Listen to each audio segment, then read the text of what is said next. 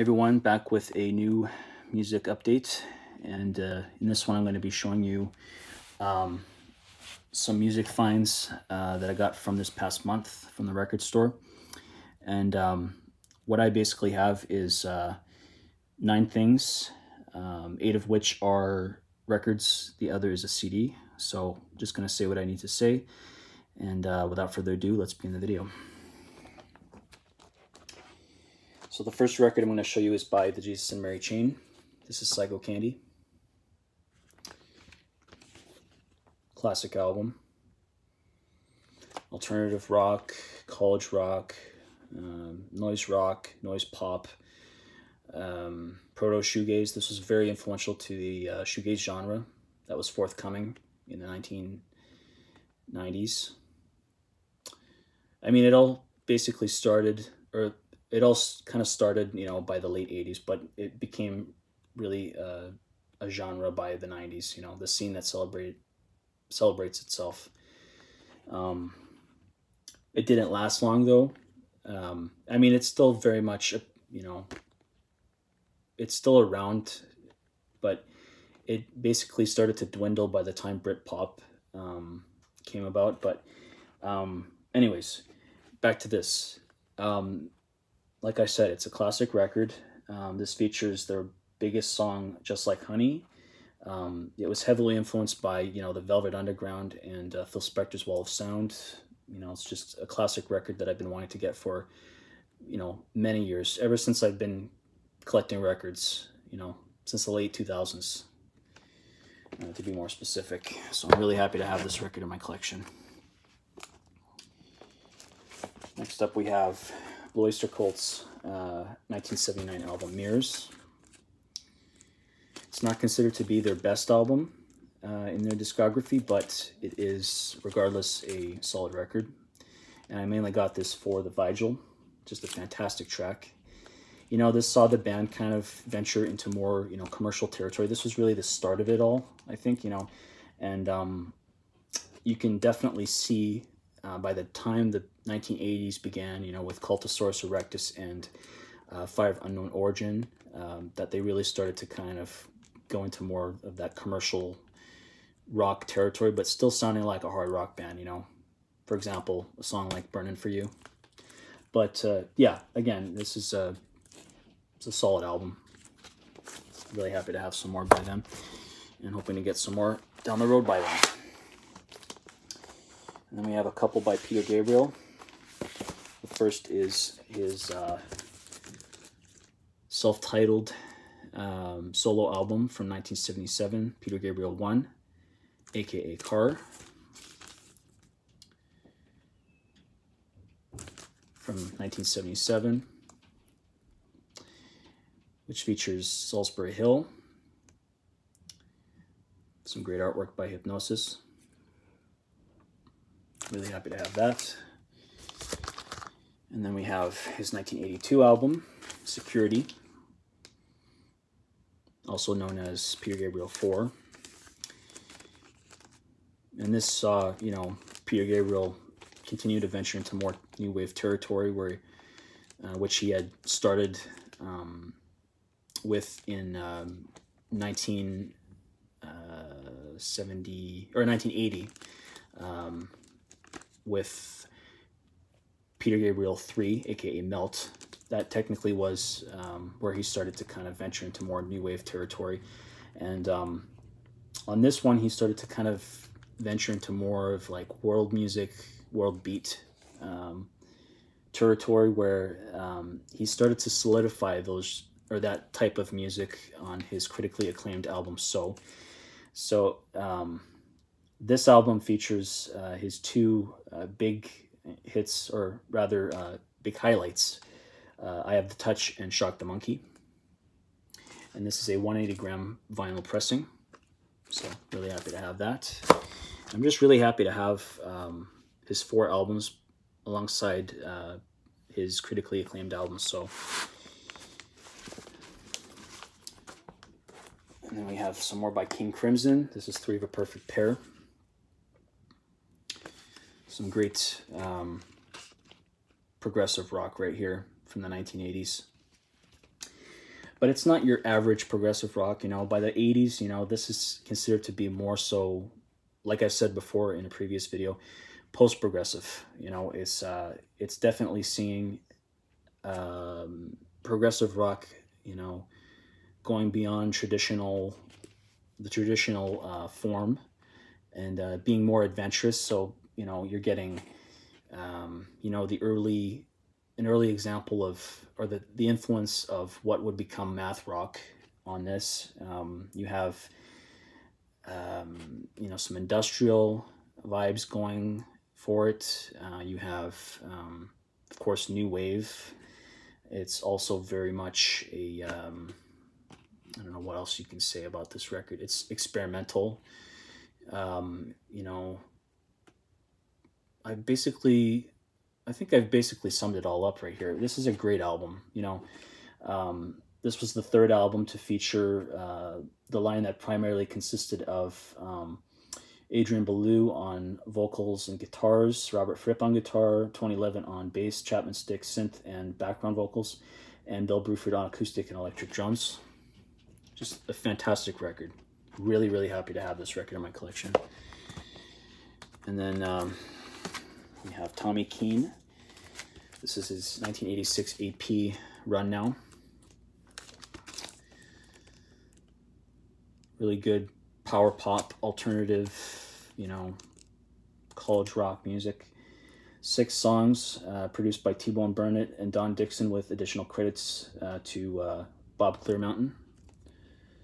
And you got the songs Run Now, Away From It All, I Don't Feel Right At All, which is a great track. Back Again, another great track. They're in Your Own World, and he does a great cover of Lou Reed's Kill Your Sons. It's the live version. The studio version was on his LP that he had released at the time. And yeah, just a little bit about the producers. T-Bone Burnett, I had heard, I had been familiar with by name, but I had never heard anything of his except for on a track that was on the Golden Palominos he had guest starred on. He did this song called Strong Simple Silences off their album that was released around this time, 35 years ago, called Blast of Silence. And that sparked some interest. You know, it really did, and I was really interested in wanting to get into his music. So I still haven't come across anything of his, but I'm definitely looking into it. And then you have Don Dixon, of course, famous for producing R.E.M. and the Smithereens. He's also a musician himself.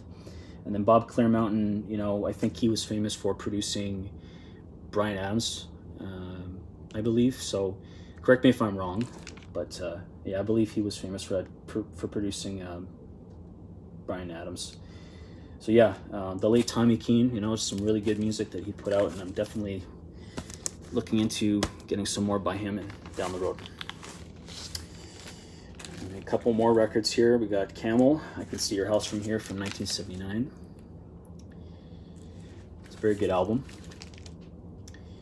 It's more condensed progressive rock, you know. It's also a little bit more like jazz fusion at the same time. This was produced by Rupert Hine, who was famous for producing not only Camel, but he had produced The Fix, he had produced Rush, he had produced Howard Jones, amongst others. And yeah, this marked another major lineup change in the band. So you had 2 new keyboardists, Jan Schellhaas, who had I believe was in another progressive rock band called Happy the Man, and then Kit Watkins. Colin Bass was the new bass player, and the only original members from the beginning, you know, day one, were Andrew Latimer on guitar and vocals, and Andy Ward on drums. So definitely happy to have some more by Camel, you know, just a very underrated progressive rock band. They're considered to be the unsung heroes of progressive rock. And this one I'm really happy to have another copy of Rush 2112. This is an upgrade copy. You know, my other copy that I got many years back, you know, it's got a lot of surface noise, and it's got a scratch on side 2. and it's not worth playing because of that. You know, I had played it, you know, a few times, but there's no point in playing it any further. Here's the gatefold. Classic album. You know, this was the album that basically saved Rush, you know, from basically just kind of calling it a day. And this record does have a scratch on it, but it doesn't affect play, thankfully. So you can see in the light. I don't know if you can see in the light that there's a scratch right there. So yeah, it's on Anthem.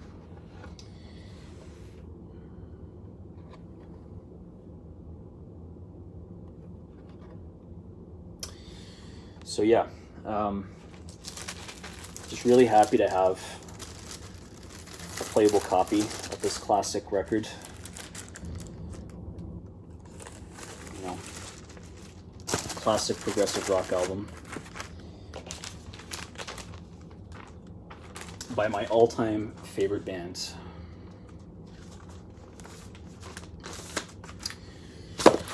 And then finally we have a CD that basically I found just as I entered the record store.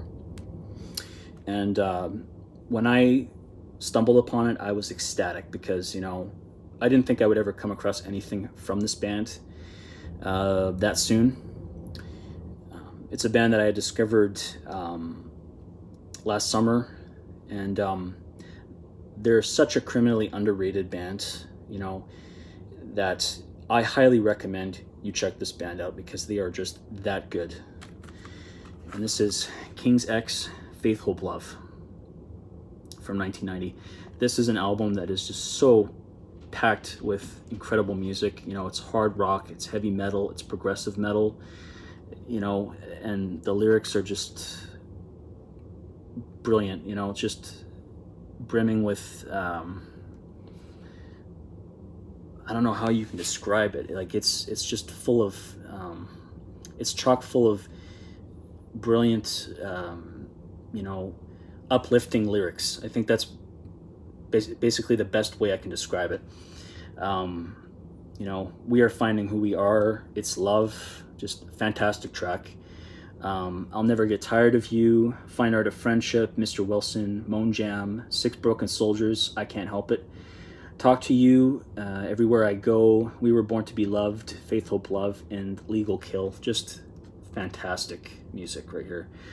And again, criminally underrated bands that I highly recommend you check out if you haven't. You know, just fantastic music by this band that I'm really hoping to get some more, you know, in the future by them.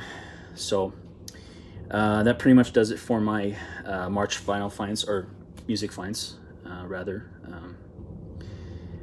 And I probably won't be back with anything too soon, or I won't be back with anything for the month of April, I don't think. So stay tuned. I probably will be back next month with some new things. We'll see what happens.